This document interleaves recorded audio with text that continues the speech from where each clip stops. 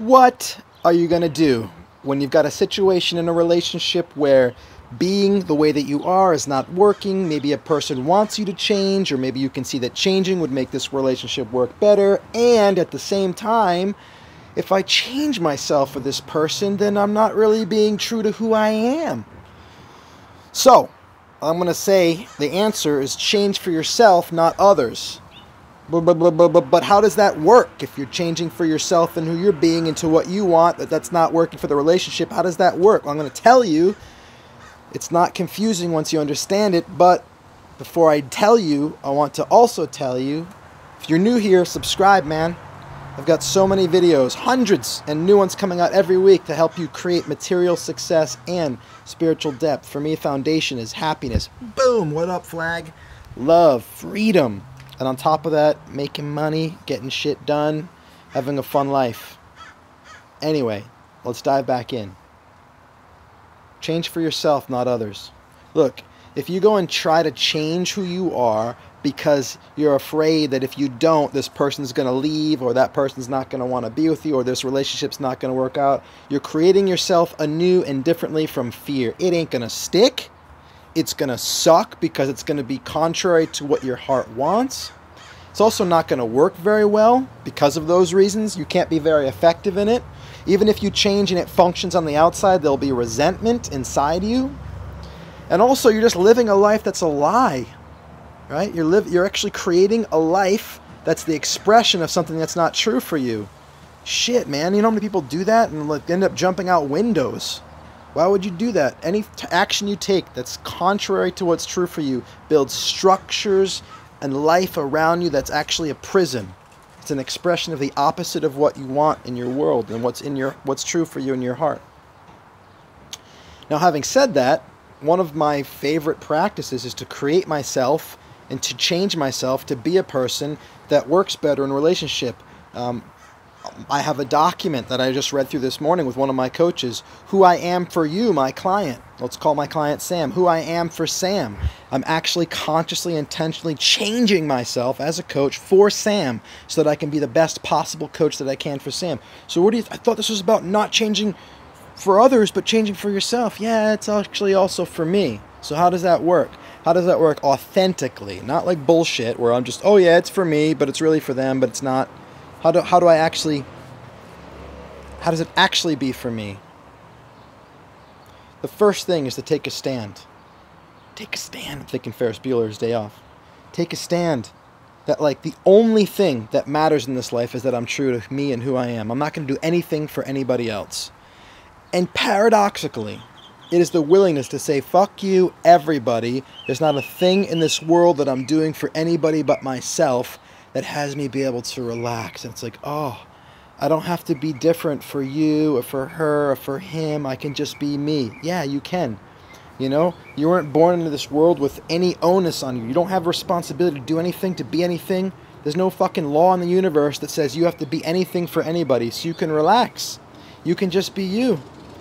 You are free. You are innocent. And you are free. And guess what? In that innocence and in that freedom, you actually have the power and the choice to be anything that you want. So what would you love? Who would you love to be? And the first thing that I think about when I start considering that is like, well, what do I want in my life? Well, I want great relationships. Okay. I want a great relationship with my wife, as I point into there. She's actually just begun labor, interestingly enough. There's nothing that I can do right now. Our baby will be born in the next 24 hours, so I'm going to make some videos. But anyway, I'd love to be a great husband for my wife because I'd live a great relationship. Well, what would that look like? Well, I guess I could ask her about that. And there's some things that she would like that aren't my nature and in my habit. Wait, does that mean I have to change who I am? No, I don't have to, and that's an important piece. I don't have to change who I am, but changing who I am from a place of have to in order to make it work because I'm afraid if it doesn't is different than changing who I am into something from a place of total freedom because I can see that that would be functional and giving me what I desire. It's a difference between wanting to from an open, loving heart, from my own desire that was born through the freedom of contemplating what is it that I'd love in my life versus like, oh, I have to, I don't have any choice. The funny thing is, oftentimes when I remember that I don't have to become anything for anybody, I can just be me and change in the ways that I would love to, oftentimes I end up circling around back to the same thing that person wanted in the first place. But I promise you, it makes a difference to move towards changing yourself into something as an acquiescence of your own truth and power, to move towards to try to be something for somebody because of fear of what I might lose if I'm not that, is entirely different than choosing to become that from my own desire, from my own freedom, from my own knowing that I'm okay without it. And it might not be that thing. I might decide I don't have to change to be anything for that person, and you know what? Boop, get that person out. Done with that person in my life. That may be the case too. And that's why the first step is say, I'm not going to change for others. No way. I'm changing for me. What do I want? I might want something with another. And I might see the way that that person dances, you know what? If I start taking a step forward at that point in time when they step back, that might work better for us. And so all of a sudden, that's for me. I'm changing for myself with them, from love, from an open heart, from my desire. So change for yourself, not others, is really about seeing what would work. Remembering, first of all, number one, first step, I don't have to change. I don't owe anybody anything. If I do anything as a way of, suppressing my truth, it's going to suck. From the ground of that, what would I love? That's a step two. What would I love? What would I want? And if there's another person involved in that, what would I love with them? Okay, cool. Now I'm connected to what I would love with that person. What might make that dance beautiful? And then I start seeing possibilities. And it's like, well, how could I change to make that dance beautiful? Even if I end up at the same change, now it's coming from a place that's me and my heart. It's actually for me, myself, not for them. See, it's not about the change. It's about why you're changing. Who are you changing for?